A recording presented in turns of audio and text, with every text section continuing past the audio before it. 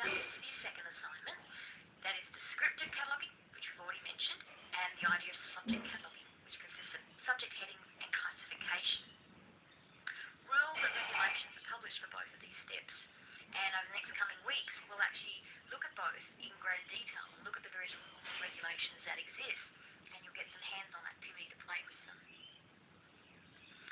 The vast majority of cataloging today, however, is copy cataloging. Very rarely does someone have to do original cataloging. You might find it happens, though, in areas where there are special collections, maybe a local history collection, for example.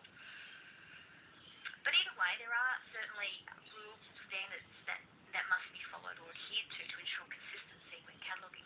And the two most common are the International Standard for Bibliographic Description, ISBD, and the Anglo-American Cataloging Rules, AACR2. And we'll look at those in closer detail in our coming discussion. You may also remember, though, that you've been introduced to both those concepts in a previous week. So why have standards? Well, I think a couple of obvious reasons would be quality control, to make certain that you're producing a rigorous a database or a catalogue that's rigorous, that is of quality. And user familiarity would be another reason. If you think about it, if you walk into a library at QUT and you search this catalogue there, and you walked into your local public library, say, Redmond Shire, Melbourne City, wherever you might be, and use the library catalogue there, true, they will probably look different, and they may have a slightly different feel, but there are some very strong commonalities, and that's because of the standards that they use to underpin the foundation. So standards can actually help user familiarity, user access, usability. You might also be thinking, why on earth has someone got a photo on the slide in front of us with what appears to be a spacecraft landing?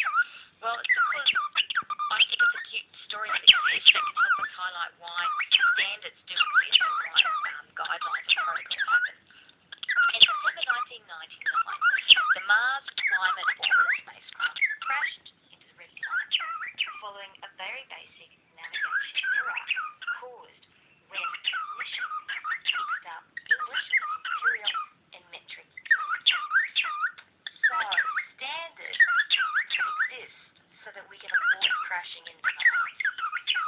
They allow international exchange and discussion in a way that there is consistency, that there is little room for error. When you're describing a document, whatever that document might be, and do note that using the word document generally is referred to anything. So a document could be a video, it could be a DVD, so whatever. When you're describing it, trying to create a bibliographic record for it, you need to uniquely identify the distinctive and significant attributes of each item.